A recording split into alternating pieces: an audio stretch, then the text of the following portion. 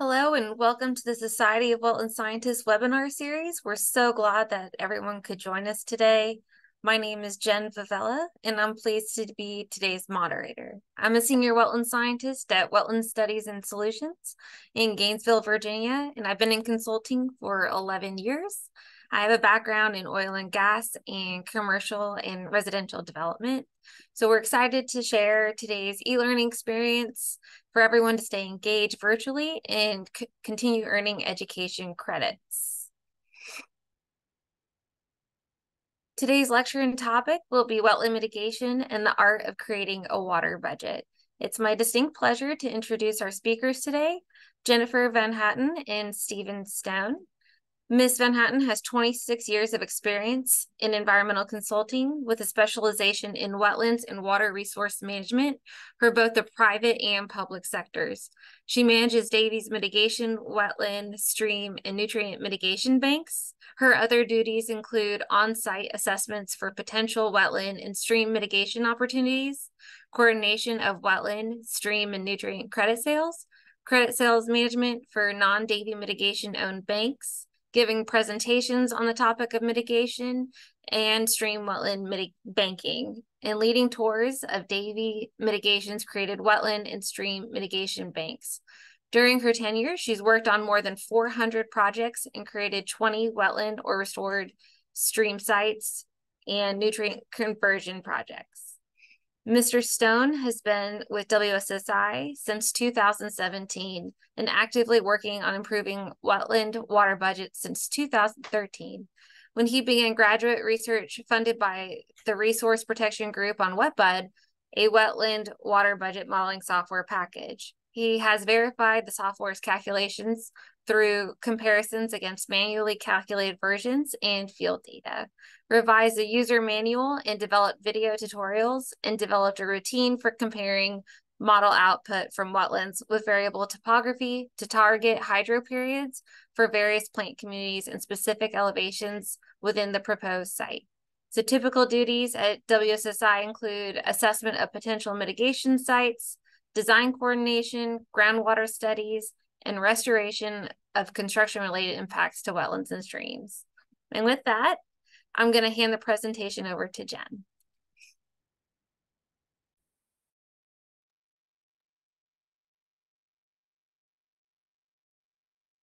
Thank you, Jen.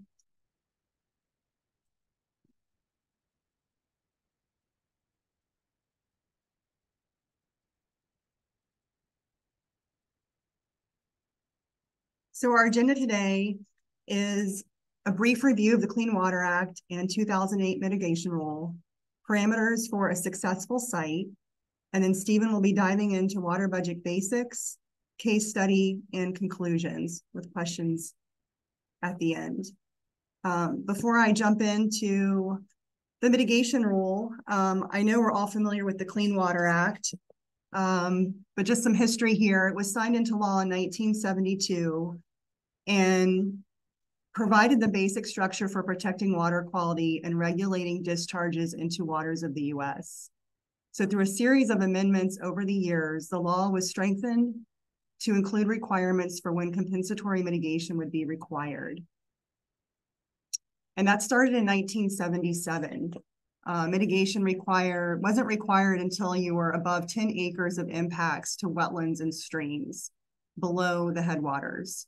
It was since amended over the years, and the last one was in 2002 to have impacts over 1/10 of an acre or 300 linear feet of stream. So back in the 70s, the wetlands and the streams were combined for the acreage of the threshold. And by 2002, they had separated that out. So it's 1/10 of an acre of wetlands or 300 linear feet of stream. Anything over either of those will require compensatory mitigation. If you're below that threshold, it's called a reporting only permit, and they typically do not require mitigation, but that is something that is determined by your regulatory representative. During the permitting, during the permitting process, you must demonstrate avoidance and minimization to the maximum extent practicable. This is just an example here of a development plan showing a road impact. That is something that can be argued that it's necessary, in order to support the development. Probably this road was in the county comp plan as a proffer. It's connecting to another series of already existing road networks.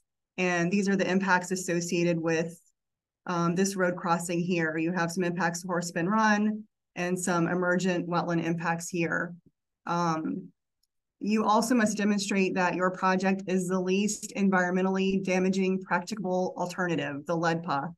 And once you have demonstrated that, and you've also demonstrated to the agencies that you've avoided and minimized impacts to the maximum extent practicable, anything over that 1/10 of an acre, 300 linear feet, that's remaining will require compensation. Those would be considered your unavoidable impacts.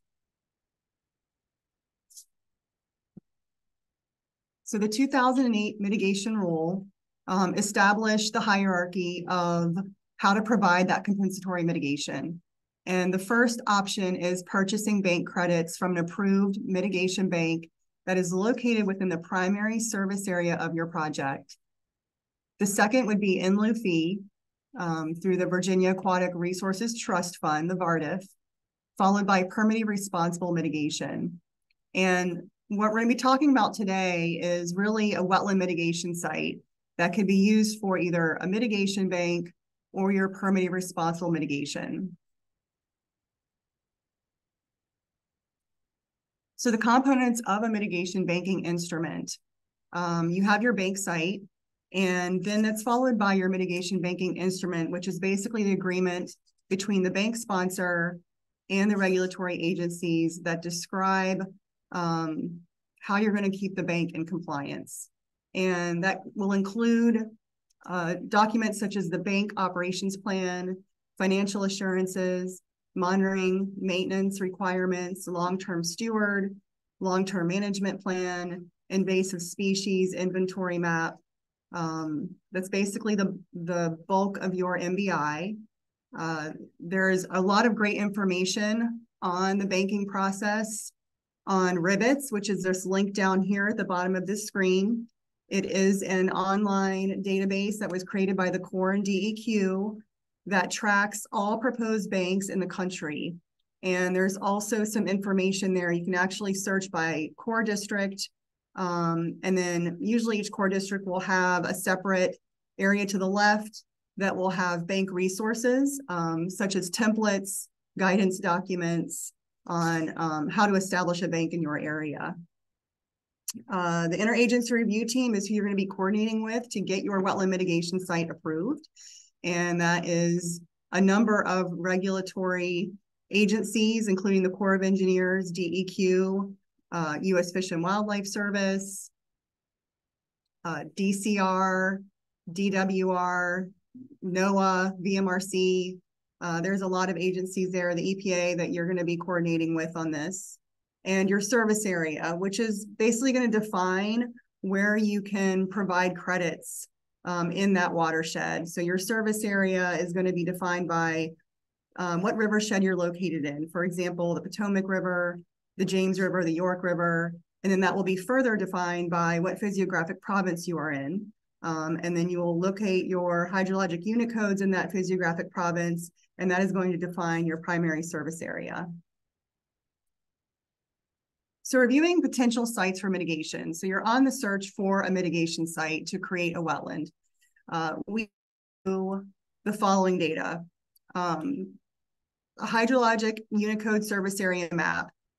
If you're looking at creating a wetland mitigation area to sell credits, you want to try to obviously find an area that the credits are in demand. So you want to define your primary service area based on that. Your parcel ID map is going to tell you who owns the parcel. You'll be able to look up your parcel ID on a couple of other different platforms to determine if there's any existing easements or encumbrances that could potentially thwart your project or come up with issues during the process.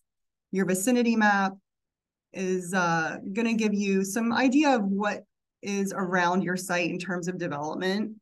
This example here on the screen is showing Washington Dulles Airport is in close proximity to this site, and the site wasn't necessarily looked at for a mitigation bank, but I believe it was investigated for potential permitted responsible mitigation.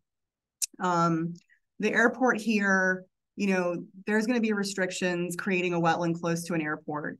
And you'll have to look at the FAA guidance. And then also sometimes the county or the airport itself will have separate guidance that will describe what can be built within a certain distance of the airport. And wetlands are obviously something that are frowned upon in close proximity due to the attractant of birds.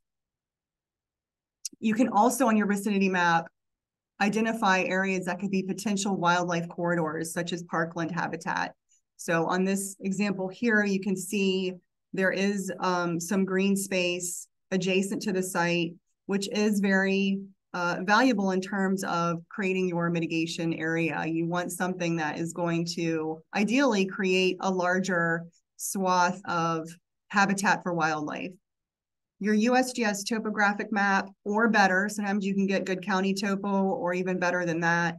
If they have, some counties will actually do flyovers and have really precise topographic data available. But that's going to tell you the lay of the land on your site, if it's going to have any potential at all, or if it's steeply sloped, where could be potential drainages be that you could capture water from. Mapped soils is also important to determine how well drained your soils are. Are they poorly drained? You're looking at creating a wetland site. You want something that's poorly drained. So the soils map is something you definitely want to check out. Your National Wetland Inventory map can also be very helpful for determining if you have existing wetlands already on that site. This is a desktop review, so you haven't been to the site yet. You're just trying to collect information on what would help you determine, is this worth a site visit? Is it worth pursuing? If you have existing wetlands, that could be valuable for further expanding that footprint. Alternatively, if the whole floodplain is a wetland, then it's likely not going to be suitable for a mitigation site. And I'll get into that in the next slide. Your sulfide hazard map for Virginia, that's something you want to consider. They're not widespread, but they are in a few areas in Virginia, particularly outside of Fredericksburg. And once exposed, those become sulfuric acid, and it will be extremely difficult and costly to get anything to grow in that area. So I definitely recommend looking at that one. Your FEMA floodplain map is also going to identify, your floodplain areas, which from a wetland perspective, that's the ideal location to actually reestablish a wetland. Cultural resources map and ETS, I don't have that in here, but those are something you will have to coordinate through this process. It is still considered a development project, and knowing what kind of cultural resources might be present on your site or ETS will save you from potential project delays in the future. Historic aerial imagery is also good to look at to get an idea of what kind of changes has happened to your site over the years. Was it always in agriculture? Was it logged many years ago? Were there any farm ponds that were installed, and have they since been filled in? That's all really good information that will help you in your desktop review. So what makes a poor mitigation site? No floodplain. So when you're thinking about wetland creation, the driving factor here is the water. And if you end up looking at a site that doesn't really have any drainages on it, there's no seepage, the soil is really well drained, there is no floodplain identified, it's probably going to be a pretty difficult site to get anything established in terms of a wetland on there. Percentage of existing wetlands. So as I mentioned before, some wetlands in your floodplain are great. A lot of times you can find these fields that have been impacted by cattle. They have existing wetlands that have been impacted by cattle. And those are always really great, for reestablishment, enhancement. But you have to be careful of the ratio. So if you have an entire site that is wetland, that will not make for a bank. The guidance says that 80% of your credits that are generated must be through wetland creation or restoration. The other 20% can be wetland preservation. So when you're looking for a site and you notice it does have wetlands on it, it's okay, but you want to also make sure that that ratio, you can capture that 80-20 ratio. Proximity of streams, again, you're thinking of a water source, so you want to look to see, where is your water going to be coming from? Is it in a floodplain of a perennial stream? Do you have seeps? Your soils, if you have something that's well drained, it's going to be very difficult to establish a wetland in that area and costly. You'd be thinking about a clay liner. So the simpler you can make it on yourself, the better. Slopes, again, the flatter, the better. If you have something that is that's going to take a lot of grading and earthwork, that's going to, again, drive up your costs. So if you can find something that requires very little earth moving, that will help your bottom line. And vegetation, if you have something that's already forested, the agencies will not support deforestation and tearing down trees to try to create a wetland system. So ideally, when you're looking for a site, you want it to be an open field with very little trees. So good mitigation site, it's not so cut and dry, but generally, if you're talking for like a mitigation bank for a wetland, you want something that's fairly large. Anything over 20 acres would be good for a bank. If you're looking at PRM, that's probably going to be more need specific. It might not need to be that large, but again, it's basically a cost acreage ratio of how many credits you can generate and what the cost is to create the bank. You want sites with physical characteristics that are suitable for restoration enhancement while also being cost effective. So if you have existing soils that don't drain well, as I mentioned, that can really drive your costs up and it will not make for a cost-effective site. If you have easy access to the floodplain, poorly drained soils, something that's located next to a perennial stream, relatively flat topography, open field, those are going to be characteristics that will help you keep your costs down. And then lastly, you want agency buy-in. So before you get too far along in the process and you've identified a site and you have also coordinated with the landowner, your next step would be to run it past the agencies first before you get too far down in your process to make sure that they are in agreement with the area becoming a wetland mitigation site. And assuming now that you've gotten land under contract, you've done your due diligence, you've done the delineation, and you've determined that it is a good site to create wetlands, the next step then is to work on your design and start with your water budget. And this is where Stephen will jump in.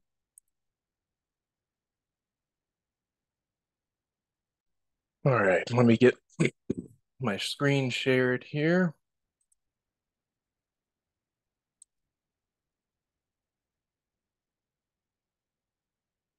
Okay, we should pick up where Jen left off. So we found the site.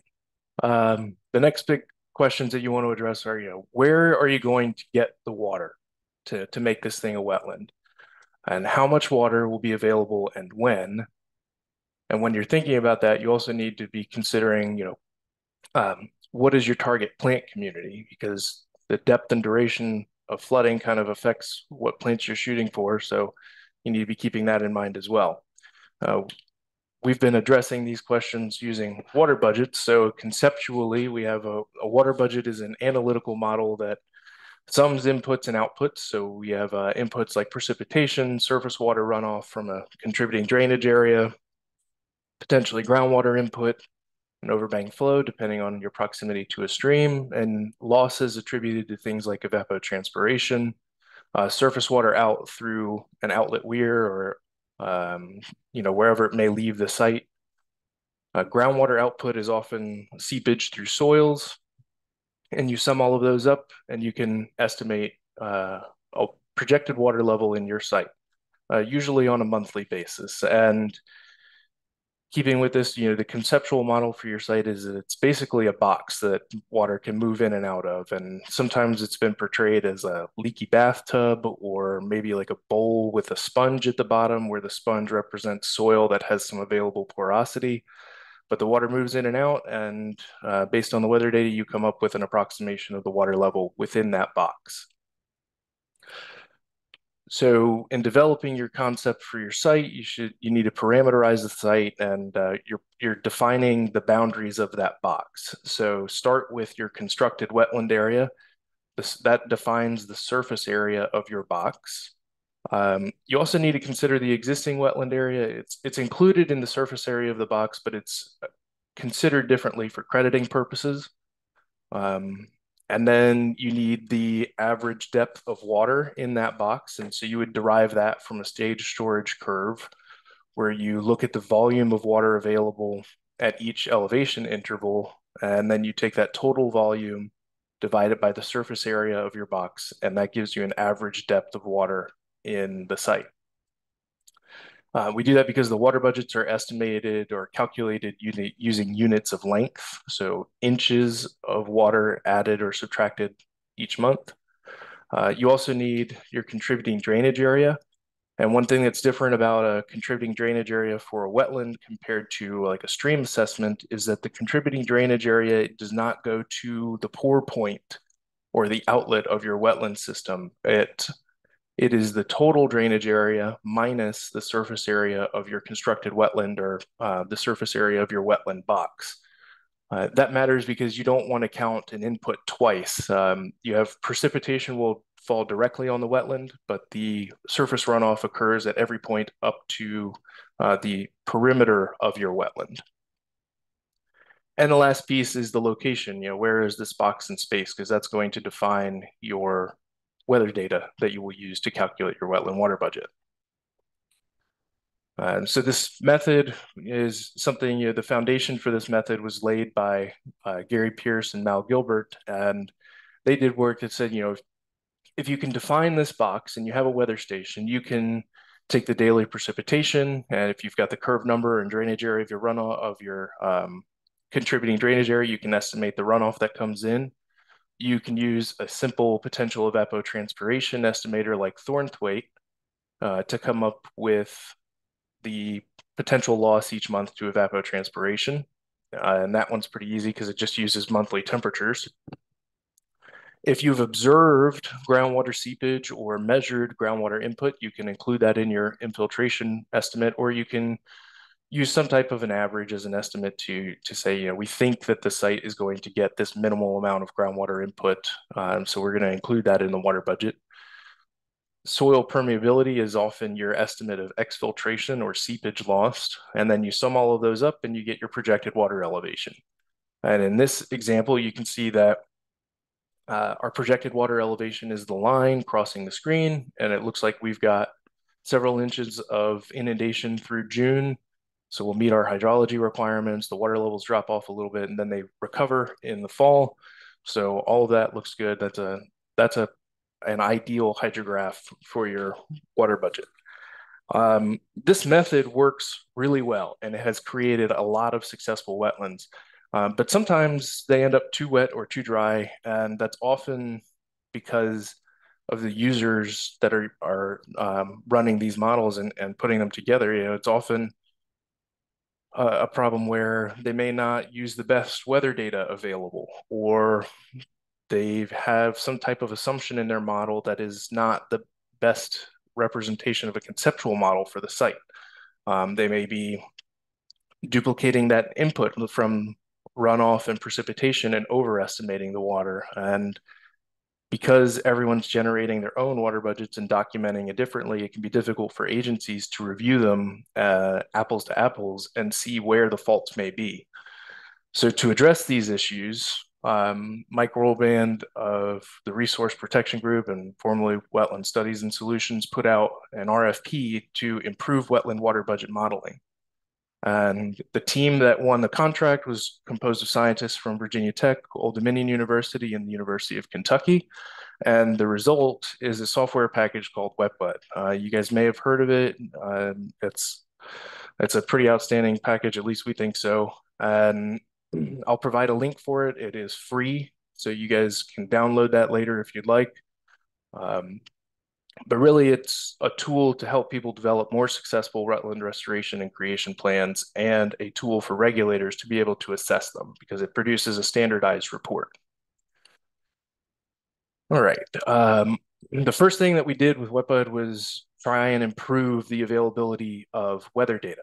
So we looked at NOAA weather stations and precipitation distributions, physiographic provinces, and then did a Tyson type analysis to come up with suggested influence areas for weather stations. And each of the weather stations on this map, all 130 some odd of them, have at least 30 years of continuous data that we've checked. And that data includes both precipitation and a number of weather parameters, so you can calculate potential evapotranspiration using a couple of different routines. The next challenge is how are you going to determine typical dry, normal, and wet years? And that's what this DNW up at the top of the screen is. So when you're estimating a water budget, you want to project different conditions and see if your wetland site will be successful. So you want a typical dry year, a typical normal year, and a typical wet year. And historically, that decision has been made using best professional judgment at BPJ up at the top there. Some folks are better at it than others, so we suggested that we incorporate a statistical method developed by John McLeod at ODU. And in this method, you take the 30-year record of annual precipitation that we've included, you rank the years on total precip, and then apply splits to determine dry, normal, and wet ranges. And then you evaluate the median year in each of those ranges to determine if the spring has a matching annual condition to that precipitation condition. So we want wet years to also have wet springs. This statistical method will look at the start of the growing season and make sure that we're starting with a wet condition. You know, we don't have a precipitation data set that says, oh, well, it was a very wet year, but it turns out most of that rainfall came from perhaps like a heavy hurricane season or something like that. So we get the spring condition to match the annual condition, and that gives us a good starting point for a typical dry, normal, or wet year. And then another piece of the water budget that can be difficult to include is groundwater input. And we're not doing any real magic here. You know, when we calculate that discharge, we do it the same way everyone else does using Darcy's law. But the innovation comes from including the effective monthly recharge model developed by Rich Whitaker. And this model allows you to install 2 monitoring wells adjacent to your site, use a relatively short calibration period, 6 months to 18 months. And the idea is you want to capture the full range seasonal variability of water table elevations at that site. And then during that time, you're documenting water table elevations, you're measuring precipitation, and you're calculating potential evapotranspiration. You can develop a calibrated equation that allows you to recreate hydrographs using the 30 years of weather data that's been packaged with WetBud. So a relatively short calibration period, 6 months, maybe a year, and then you can use all of that data that we have available so you can project a water table elevation from 30 years ago. Overbank flow is another difficult thing to document well. There are a number of different approaches. So in WetBud, we have included several common approaches to calculating overbank flow, and we've standardized the documentation for it and made it so that WetBud will reference the same precipitation data that you're using for your wetland water budget to calculate the flow in the stream. And that way your potential overbank flow events are synced up with your weather data that you're actually using in your water budget. The geometry is all well defined and easy for regulators to review, and easy for them to determine how accurate your representation is. When you put all that together, the result is a hydrograph. And so we have the bars that represent inputs and outputs. We have a couple of lines on here. So we have a pink line, that's the total water. When you simply sum the inputs and outputs, that's your total water. The red line is the actual level of the water, and that's been adjusted for soil porosity. So when you think back to that conceptual model I mentioned at the beginning, with the sponge in the bowl, that's the water moving through that available pore space in the soil and then making its recovery. And then the other two lines, the blue line and the green line, are relatively new additions to WetBud, and that's the hydro period. And that's the typical annual range of ponding or soil saturation.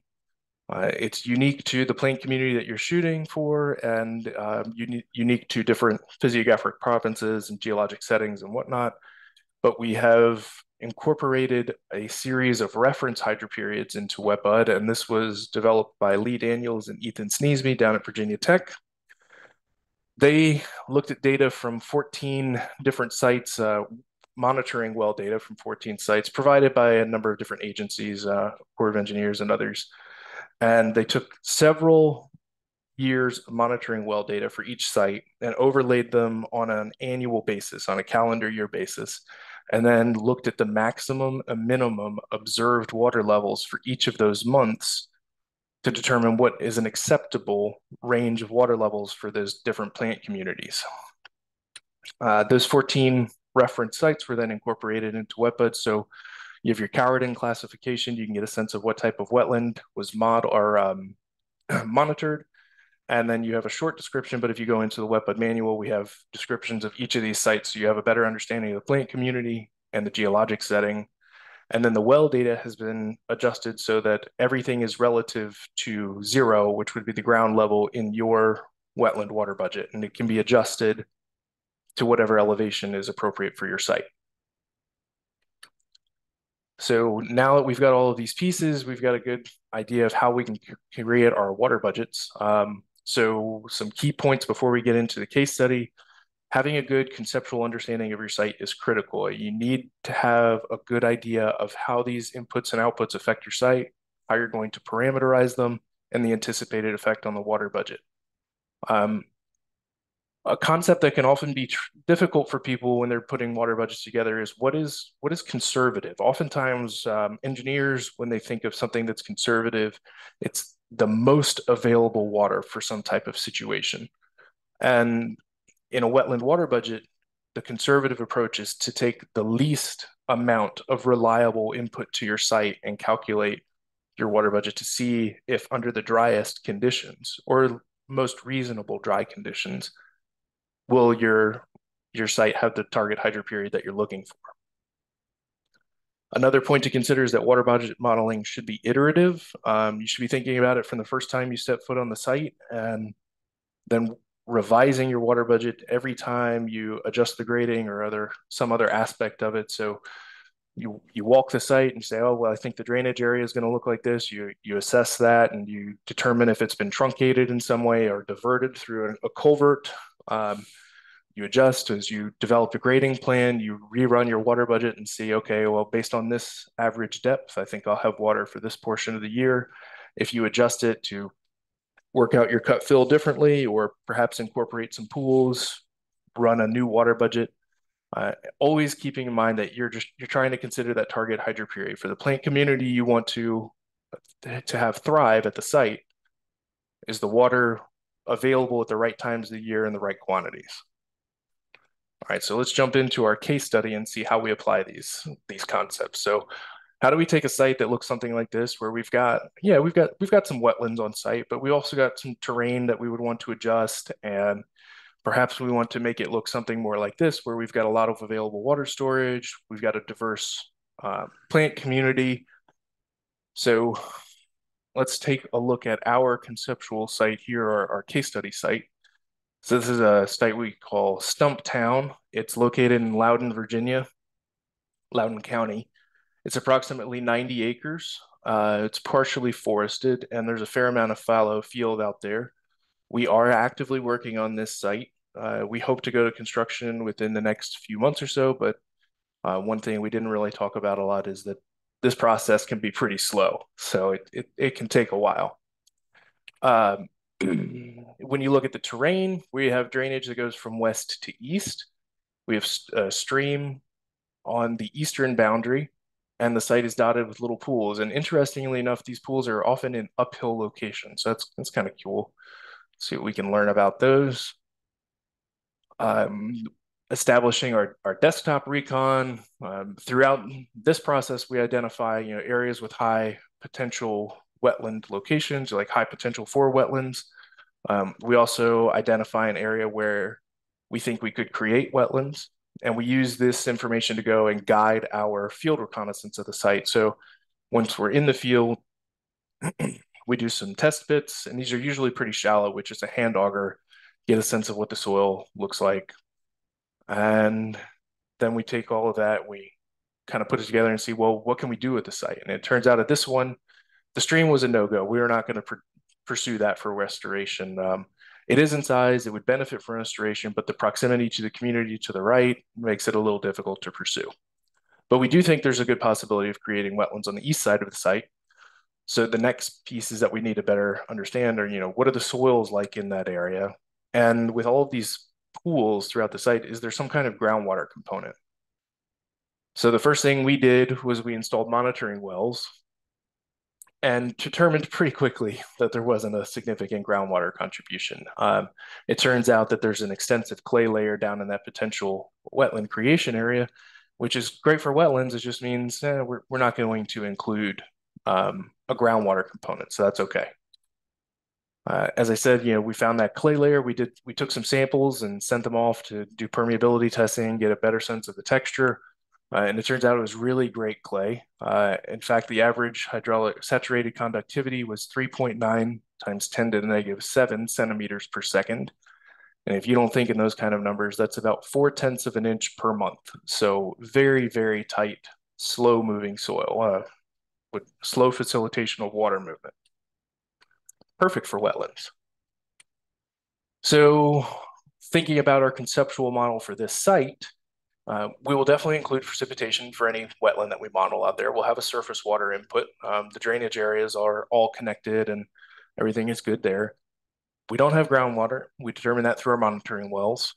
We will not include overbank flow. The stream is detached, it's could have some overbank flow, but it's not reliably going to contribute to the water budget. So that conservative assumption is don't include it at all. We will include evapotranspiration. There will be some surface water output through a series of weirs or whatever else we put out at the site. The groundwater output we measured from the soil permeability at 4/10 of an inch per month. We'll sum all of those up, and that'll give us our water budget. So looking at the conceptual plan, we're going to, I should note that the map has been rotated now, and north is out to the right side of the screen. And you can see our shaded polygons are the areas where we have the proposed grading. We're going to mimic the existing conditions and create a series of small pools, shallow pools with an average depth of around 6 inches. Some will be more, some will be less, but that's the general idea throughout the site. The wetland systems will be surface driven. As we said, there's no real groundwater component, at least not as an input. And then as we work our way down in this system, we will need to include the output from upstream cells into downstream cells for the water budget. So how does that work? Well, for each cell on the site, we will need to create a wetland water budget. Looking at cell 5, which is the one I have highlighted here, that cell has its own drainage area. It has a surface area. We know the average depth, and so we can calculate the water budget for it. And then the outflow from that site will be feeding the cell downstream of it. So we take the outflow from cell 5, which has units of length and inches of depth, multiply it by the surface area of cell 5, and that gives us an outflow volume. Then we take that outflow volume and divide it by the surface area of the downstream cell, which gives us a monthly input that we can use in the water budget. We do that for all of the subsequent cells, and we can develop our water budgets as we work our way downstream. You'll notice that I'm not doing this until we start going into cell 6. There are cells that could contribute um, outflow into cell 5 or into cell 6 based on the drainage area. But that outflow could also be absorbed into the soil, or depending on how the grading goes, it may not go where we think it's going to. So the conservative approach is to not include it in the water budget. Only when we have this direct connection where the weirs outflow from one cell directly into another will I include this type of input. All right, so let's take a look at the report that's generated by WetBud. So each report is going to start with a project description. Says, okay, this is our Stumptown Mitigation Bank. This is where it's located. Based on that location, this is the reference weather station we are going to use. We're referencing Washington Dulles International Airport. And that weather station's typical dry, normal, and wet years are 2002, 1974, and 1983, respectively. And then the report defines our box, how we've parameterized the box. So we have a constructed wetland area, existing wetland area, um, the contributing drainage area and whatnot. We do account for soil storage here. You can see that value is 0.25. That's usually porosity. You can include a surface storage factor. So if you have really dense vegetation, you can adjust that a little bit, but that's usually not, usually a value between like 0.95 and 1. That's this piece here. And then based on these parameters, we've determined that the average depth in that cell is 5.27 inches. From there, all of the inputs are tabulated, so you can determine how the water budget is calculated. You can see all of the equations that are used to define the different parameters. So runoff, we have our runoff equation. We've cited that the calculation for potential evapotranspiration is being completed using the Thornthwaite equation. We have the monthly inputs tabulated as well. And then as you work your way down the report, you'll find the projected water levels. All of the results are tabulated and graphed. I'll show you the graph in a moment. But interpreting these results, the input, we have the inputs listed first. We have an initial fill at the beginning of the modeled period, and that is an assumption that says the wetland is full at the start of the year because it should have filled up with all of the winter rainfall and low ET rates. We should have a lot of water available at the start of the year. Then we're going to add precipitation. So the precipitation comes from our weather station.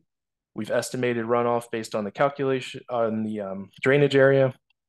And we have our user input. This is the water budget for cell 6. So it says the water that came out of cell 5 is available as a user input into cell 6.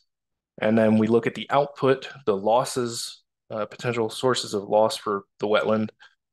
We're losing about 1/4 of an inch every month, or in January at least, to evapotranspiration, or 0.4 of an inch per month for the groundwater out. And then when you sum the inputs and the outputs, you have this outflow that's excess water in the system going to the next cell. So this is where we would use the outflow, multiply it by the surface area of the downstream cell, and calculate a new user in for cell 7. The water budget then sums it up and projects our water levels, and it looks like this. So we have our hydrograph. This is the normal year, and so a lot like our example earlier, we have a relatively full system all the way through June, so we'll meet our hydrology requirements. The water doesn't quite drop down to the soil level.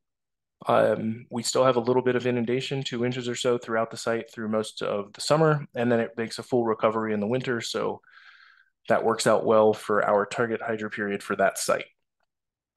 And that's pretty much it. That's how you would use all of those inputs and outputs to create a water budget. Of course, the report would include your dry year and wet year, but not really necessary for the presentation. So moving on, I'd say some of the things to consider, as Jen said, we've got our created and restored wetlands. They can be used to mitigate impacts from new development. but it's critical that you scout good sites and understand the conceptual model for those desired systems. It takes some good field work and desktop analysis. And then you need to use good data for your models. And that's where this picture comes from. Our faithful leader here, Mike Rolband. This was out at a site in Northern Virginia where we had a sealed double ring infiltrometer to try and get an accurate field measurement of infiltration. I don't recommend this. It's not as much fun as he makes it look, but it worked. And then once you've got good data, you need to select the appropriate tools to implement your conceptual model. And then it's really critical as well that you keep learning and testing your models and going out and revising them.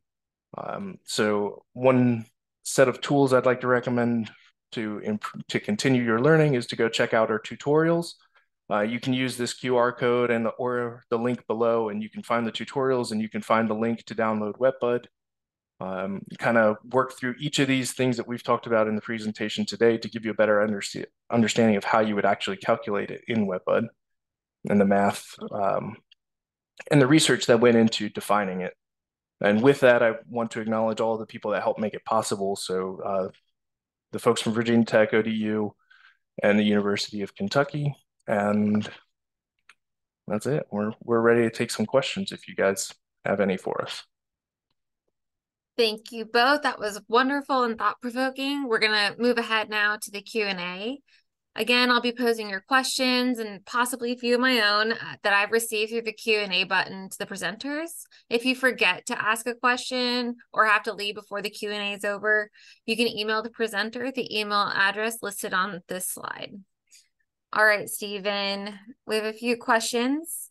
So are there any site-specific studies that you need to conduct to develop water budgets, or is this strictly an analysis of prior data and engineering plans?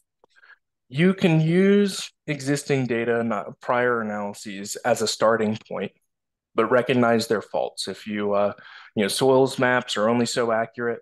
Drainage area mapping, you should walk the perimeter and make sure it's not truncated. So recognize their faults and use it as a starting point.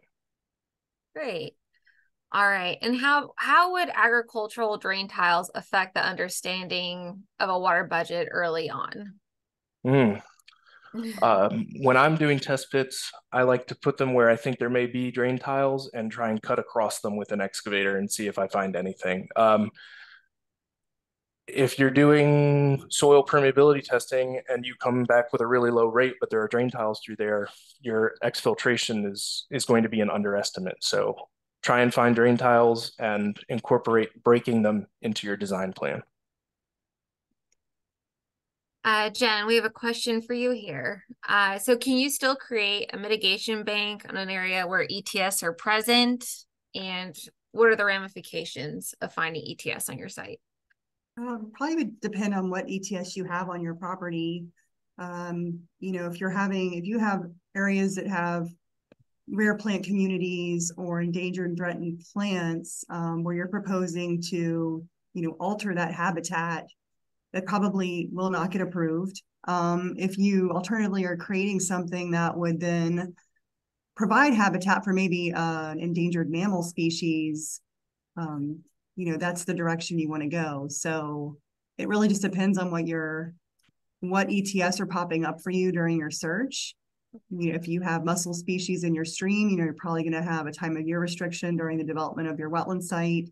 The same would go for any bats. If you have proposed tree disturbance anywhere, you're going to have to do your bat studies, and you potentially could end up having a time of year restriction for that. Okay, thanks. Mm-hmm. Also another question, how difficult is it to find potential mitigation sites in the coastal plain in areas where the soils are sandy? It can be challenging. I know for us, at least when we're looking in the coastal plain, if it has sandy soil and it's been ditched, that's usually a good sign that it would support wet conditions. If the soil is sandy and it has not been ditched, it's usually not a very good indicator for us that it would be a suitable site. I think also a lot of soils we're looking at in the coastal plain for wet conditions, when we see something that is a silty loam, that's usually a better indicator rather than going with something that's sandy. But again, the ditching is usually a pretty dead giveaway. The mineral flats are also good. Yeah. Stephen, do you have any other ideas or comments about that from your work? No, I think that your point about the drainage ditches, it's being a dead giveaway. I mean, you can look at those, and oftentimes when you're doing your aerial imagery assessment, you may find that, or your national wetland inventory, that there are wetlands adjacent to it. And then, yeah, let's get rid of those ditches. Thanks, Jen. Another question for you, Stephen. Is there a user guide or manual for WetBud? Oh, there sure is. Kirby Dobbs did the first version, and then I had the pleasure of reworking it and working with the programmer. So when you download WetBud, you can go to the help section and get a 300 some odd page help manual. Super easy to read through then, right? Oh, it's a pleasure. Yeah. All right. Let's see. We have another question here. So someone asked that I know a big component of the water budgets are indicating a weir height, but what about projects that do not install any weirs? Is this just a depth of your wetland or a depth at the edge? A depth of your wetland or a depth at the edge. Absolutely. Yeah. You may not have a weir, but you have a depression most likely. If you don't have a depression, you're looking at some groundwater stuff. It's a little more complicated, but generally there's a depression or an invert of some kind that water will flow through when it leaves the site. Thanks. So do you use WetBud for smaller scale mitigation projects or just for the larger mitigation banks? We use WetBud when we are developing this type of wetland water budget model. It's not the only solution to model water levels. You can do groundwater flow models. You can look at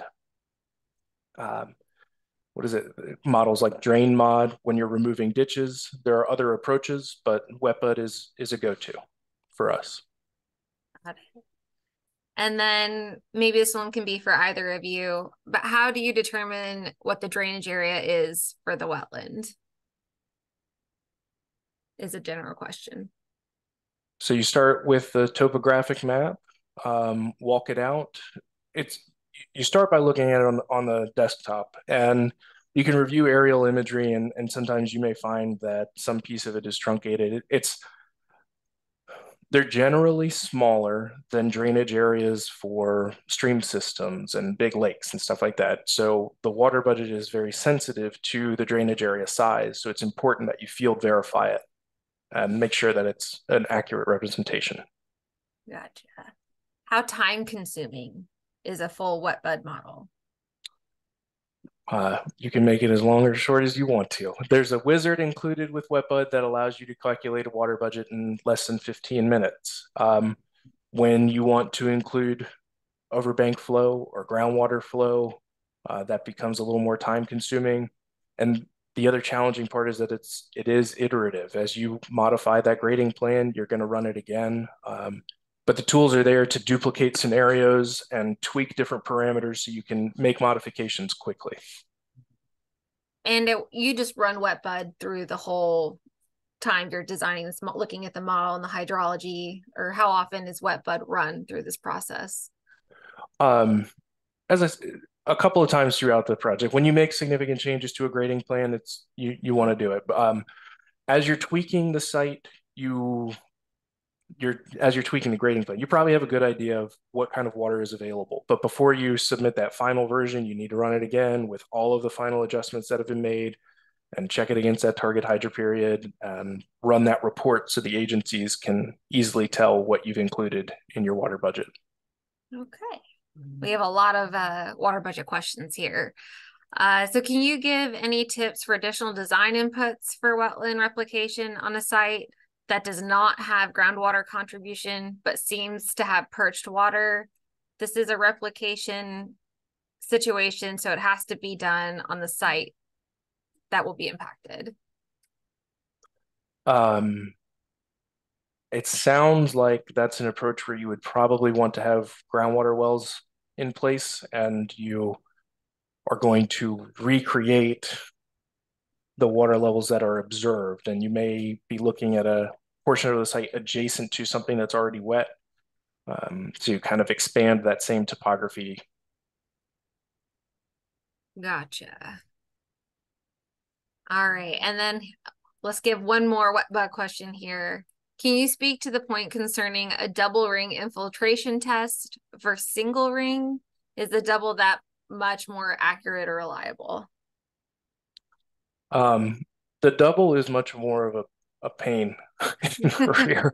But the difference is one allows, the single ring gives you conductivity in X, Y, and Z directions. The double ring infiltrometer is supposed to give you an estimate only in the vertical component. It's designed to work with soils that have very low permeability rates. So the setup is critical. You need to have the rings entrenched in bentonite and limit their exposure to soil surface. And then, yeah, it's time consuming, it's a very sensitive setup, and like I said, not as much fun as Mike made it out to be. He did look like he was having a good time. He was having a ball. Well, great. I think that's about all the time we have for questions. Stephen, Jen, thank you so much. If you guys have any other questions, you could just email either Stephen or Jen.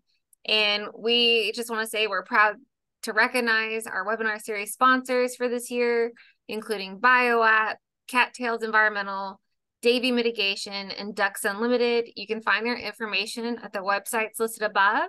Please visit, like, and follow our SWS webinar sponsors. Also, our next webinar will be on October 19th on the latest trends in wetland mitigation baking.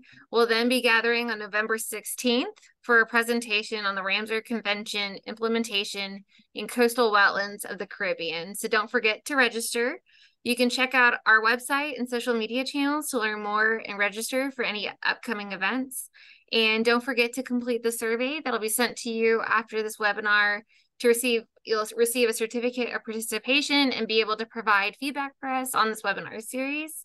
So thanks again today to our presenters and to our audience for participating. I hope everyone has a wonderful day and a wonderful weekend.